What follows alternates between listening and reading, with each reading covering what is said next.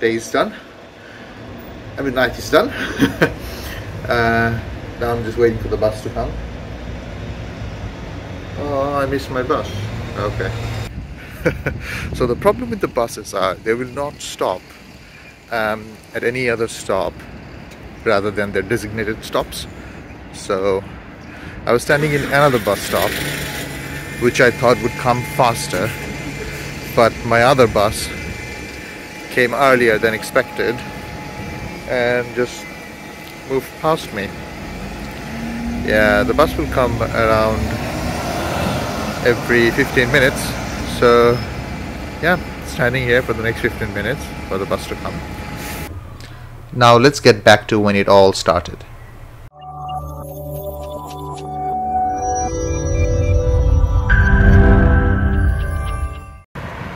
Walking to night shift.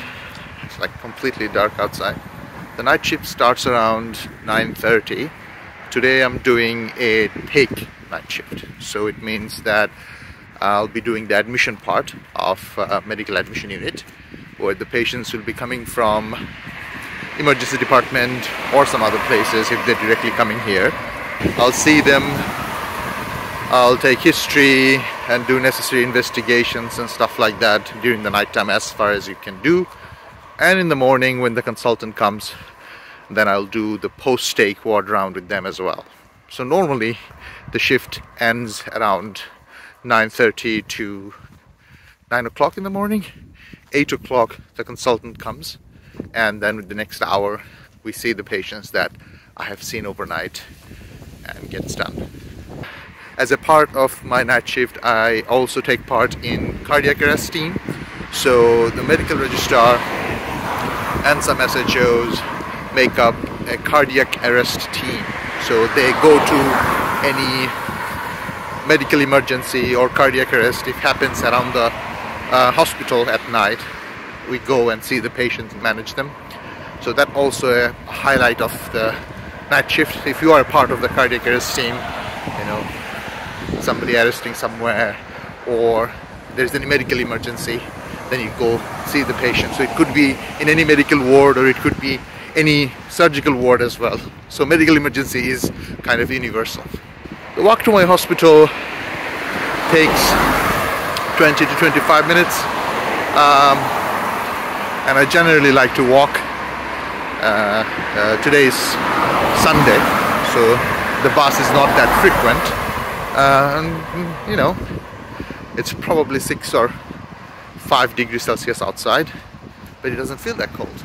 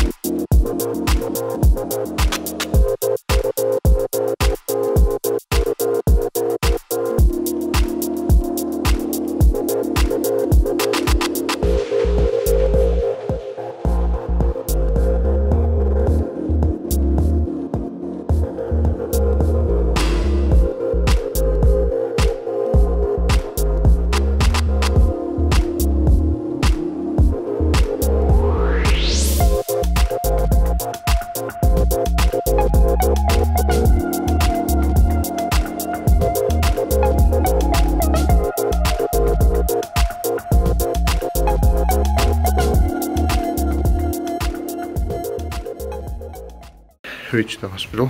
I'm now walking towards changing room.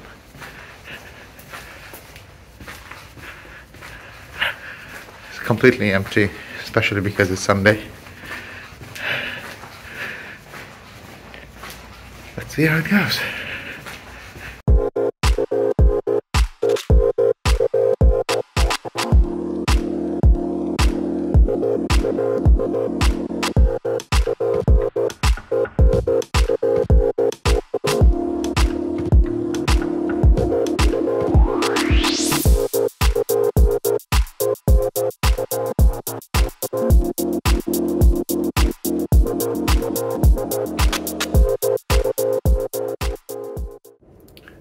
I'll change now. Now I'll be going to the handover room. So around at 9:30, all the day cover doctors will sit down and we'll discuss about any unwell patient in the hospital somewhere where they want to hand over to the night team. There are night cover doctors as well, so who will be looking after the patients in different medicine wards, but I particularly will not be doing that today. I'd be doing the admission aspect of the medical admission unit. So you'll see me doing admitting patients from ED to medical admission unit, and also looking after the patients that I got admitted. So it's quite different than the cover shift. So fundamentally there are two types of shifts. One is a medical take shift and the medical cover shift. Now I'm walking towards the handover room because there might be some patients in medical admission unit who I need to get handover from, but more often than not there is another doctor who's covering that as well. So I'll be really particularly only looking after or admitting patients rather than looking after any patient overnight. Before I go to the admission handover room, I would go to doctor's mess first to drop my bag and my jacket.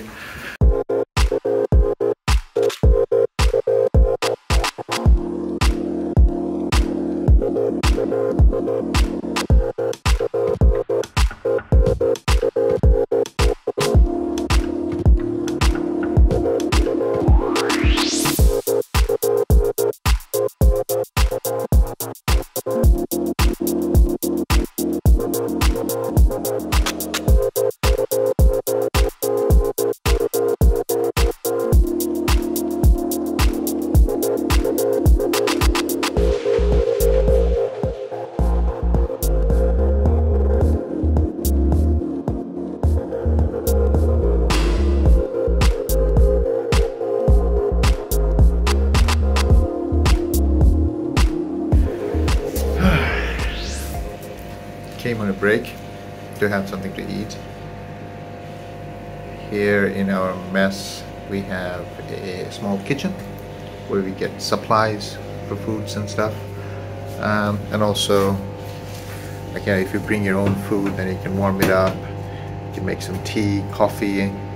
All the supplies are always replenished by the mess committee.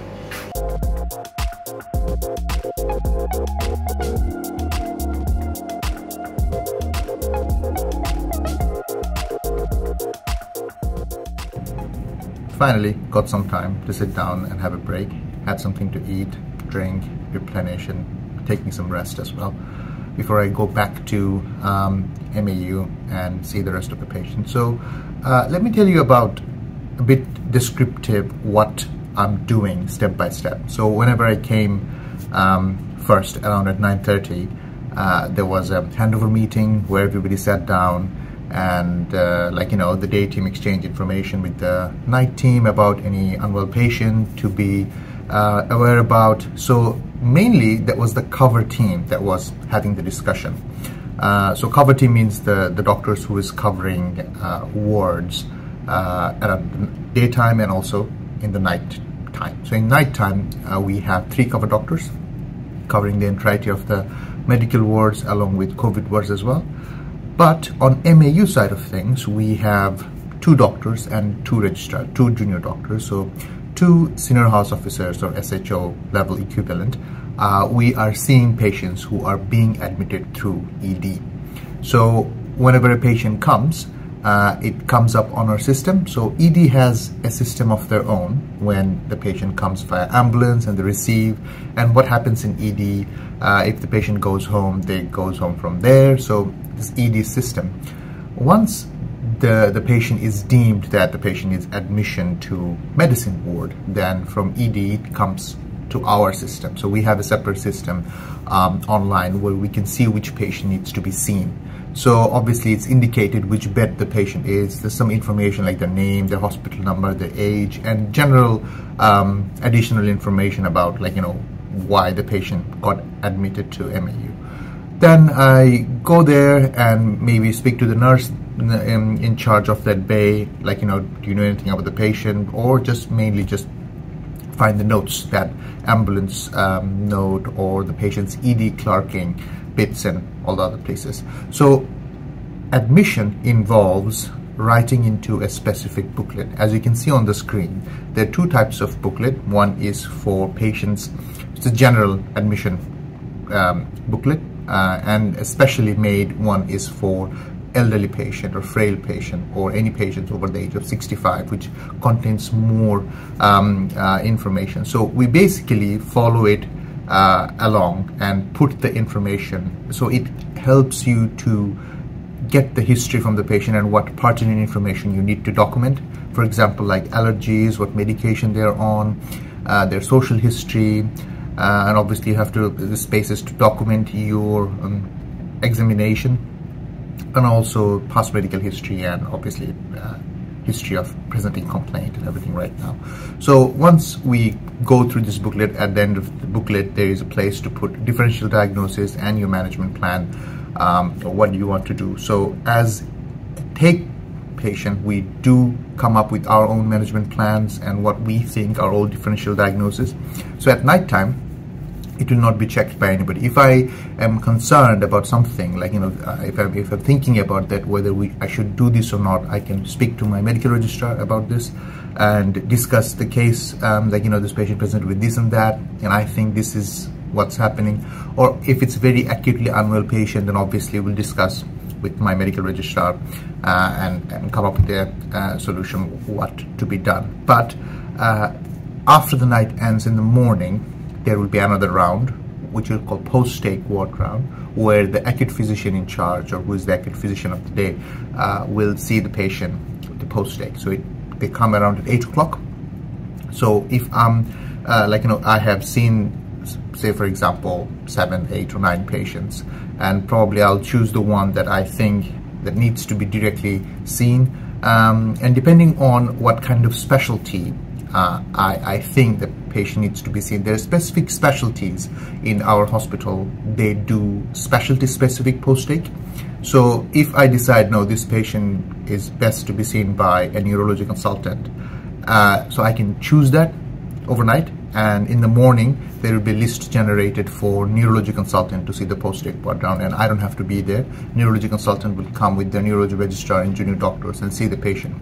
So they have a fixed number sometimes, or sometimes depending on like, you know, what specialty. So specific specialties do this kind of specific specialty post-take ward round, which kind of makes the life of acute medicine physicians easier, because sometimes, you know, after the consultation that will come that, you know, this patient needs to be seen by cardiology, and there's nothing much an acute physician would be able to input or would be able to do because it's a specialist case. So in those kind of scenarios, it quite helps with the patient flow, and like, you know, the patient reaches to the specific specialist quite early on in their travel into the hospital.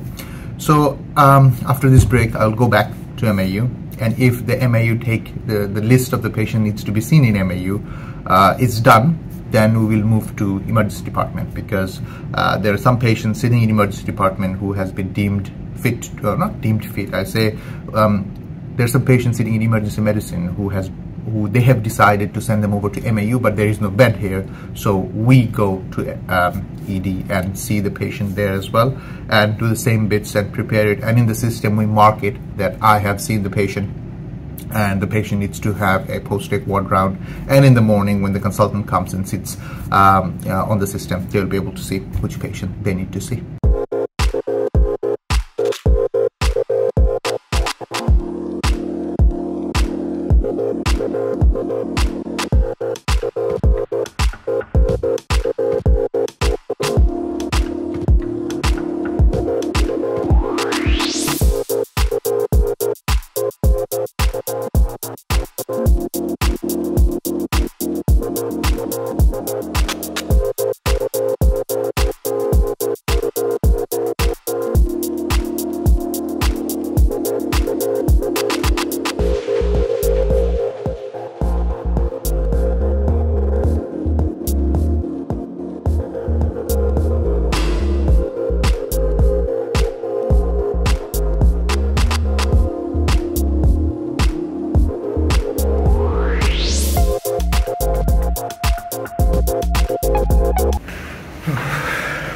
going on my second break. It's been quite busy. There's been constant influx of patients coming in. Yeah, I just need to calm down for some time.